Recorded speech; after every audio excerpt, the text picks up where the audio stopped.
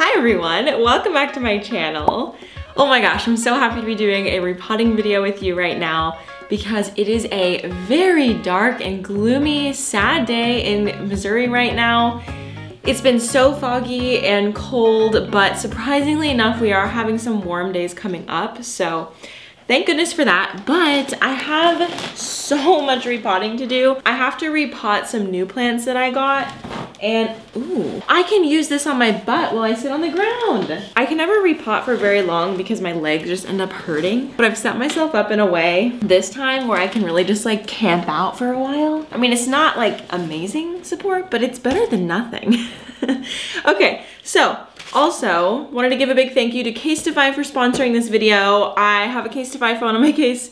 I have a Casetify case on my phone right now, and I'm gonna be showing you some other fun stuff and talking with you about them in just a minute, but I'm gonna repot a few plants first and then we'll get into that part of the video. Every single time I ever show this mat situation, I get questions about what it is. Like, I've been getting a lot of DMs about it as well. So this is a repotting station from Plantfolio, and they are sold out through the end of the year, and I'm hoping that they'll be making more in 2022, like beginning of 2022, so you can order. But I had a few people ask me in my DMs because they wanted to gift this. But unfortunately, they're all done making these for the year. But anyway, the first thing I wanna do is get this mammee out of this pot right here.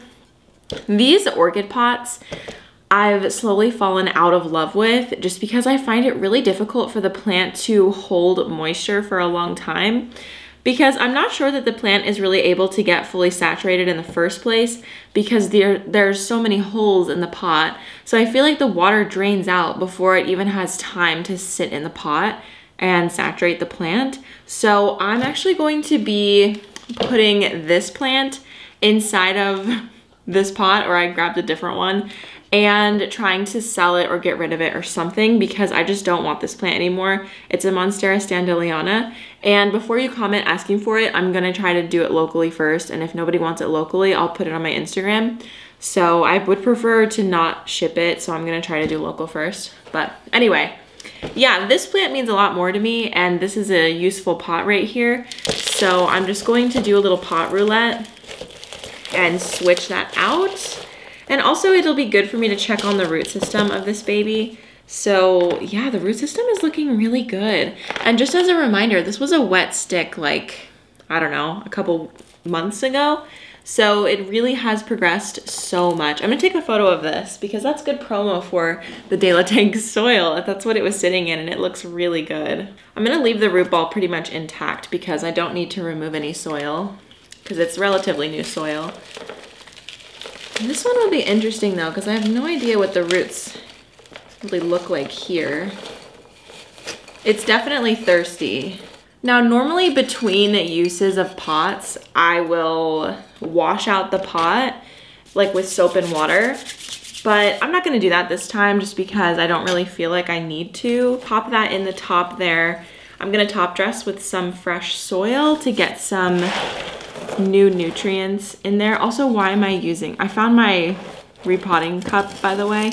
This is from RT1 Home. I also get questions about that. I was just so excited to get back into repotting plants. I've been sharing on my Instagram and my YouTube how for like the last couple of weeks, months, I haven't really been very interested in my houseplants. And I feel like, I don't know, it might be like a result of coming out of the gardening season and just being kind of done taking care of plants for a while.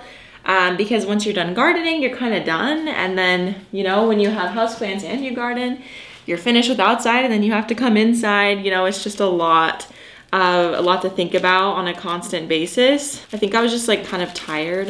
I'm gonna reuse this soil as well because it wasn't repotted too long ago. Okay, roulette is complete. Now on to the more interesting parts of all of this. So I showed this plant. You know what? Actually, I don't think I've shown this on my YouTube channel. I showed it on Instagram. I did an unboxing of this plant, and it is a caladium something with an L. I'll put the name on the screen, but it's a plant that I had my eye on for so long. I kept seeing it in botanical gardens and I had no idea what it was. And then I finally saw Actually, Costa Farms was selling it, and I saw their Instagram, and I was like, oh my gosh. So I found out the plant ID, and then I went to a seller on Etsy to find it, and I think it was only like 40 bucks. So honestly, not a bad deal, and it might actually have spider mites. Does it? I think it has spider mites right now.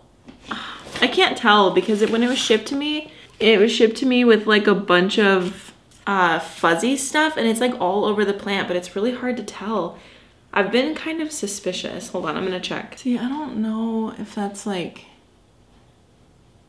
a part of the plant or that's spider mites.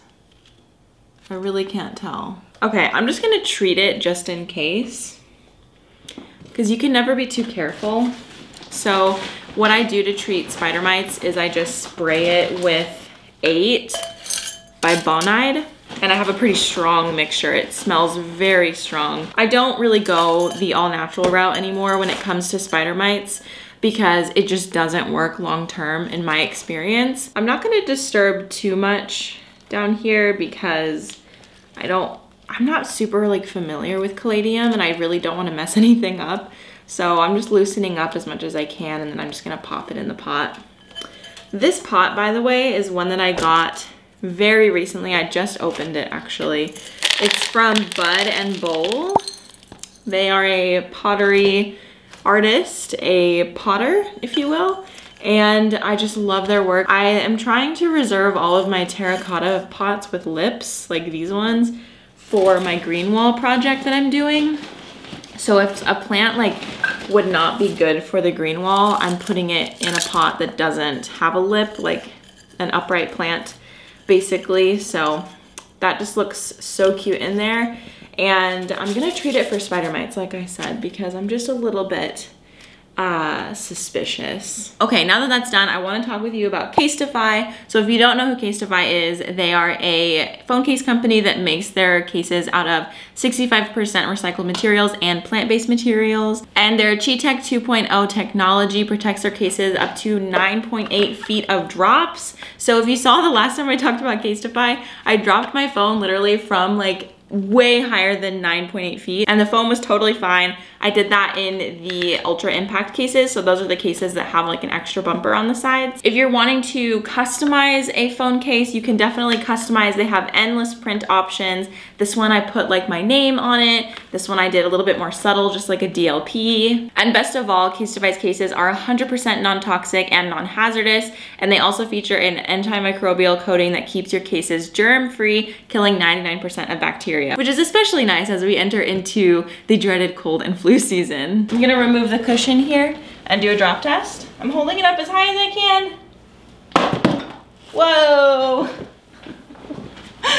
And it's all right, no issues with it. Oh my gosh, my background is still pumpkins. I need to change that. If you're looking for a Christmas present for somebody that you love, I would highly suggest Casetify. You're looking for yourself, you got a new phone for Christmas, whatever it may be, definitely check out Casetify for your new favorite phone case. If you want to support my channel and get a little money off yourself, you can click the link down below or go to casetify.com/plants for 15% off your order. Next thing, this is something that I have been so scared to do for a very long time, but I think that it's time.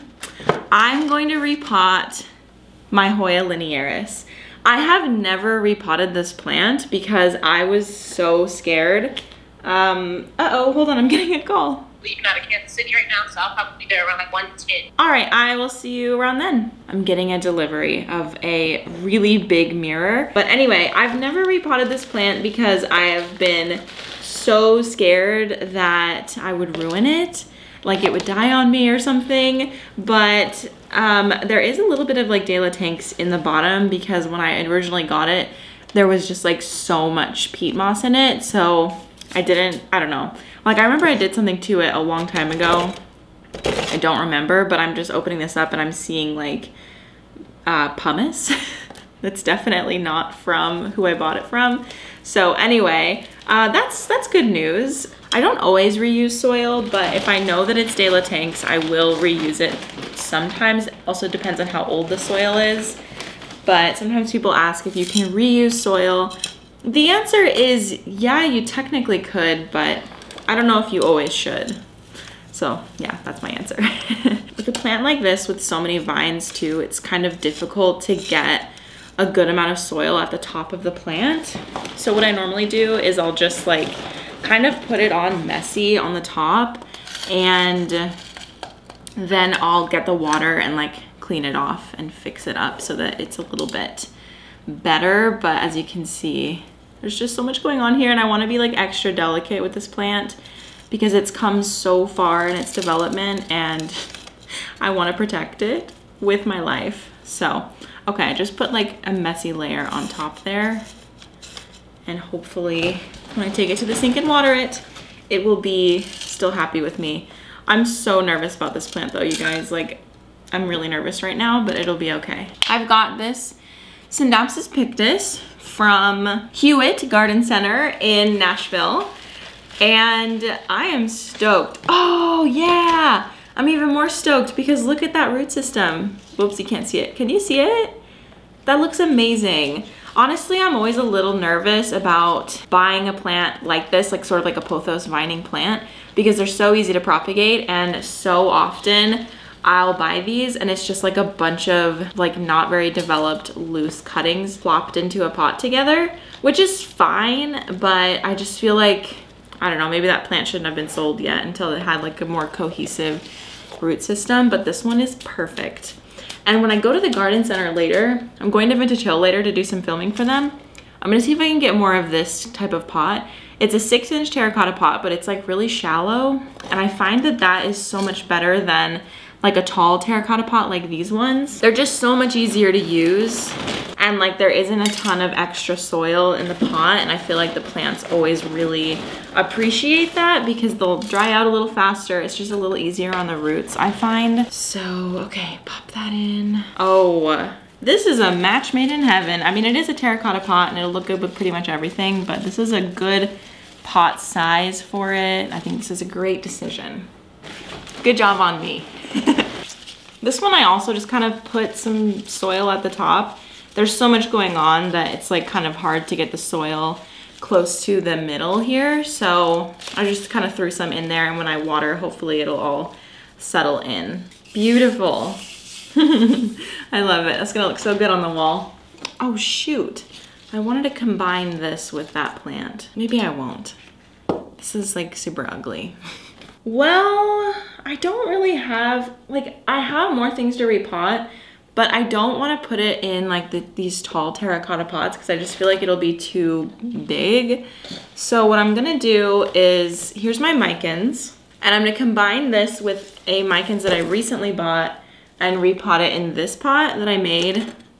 I made this in a DIY video, but you know what? I think this will even be too big. Yeah, I think that'll be too big.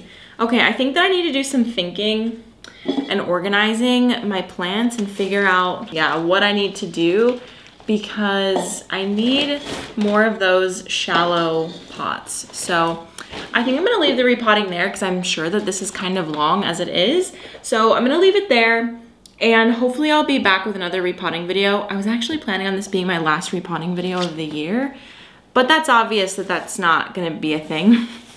Because there's so much left to do and so much left that I need to repot. So I might do some pot roulette and figure out something so that I have some extra pots like this size. So anyway, thank you so much for watching and hanging out with me on this sort of like casual repotting video. I always love hanging out with you guys, and hope that you're having a wonderful holiday season. And don't forget to check out Casetify. Just click the link down below or go to casetify.com/plants for 15% off your next purchase. All right, I will see you guys next time. Bye.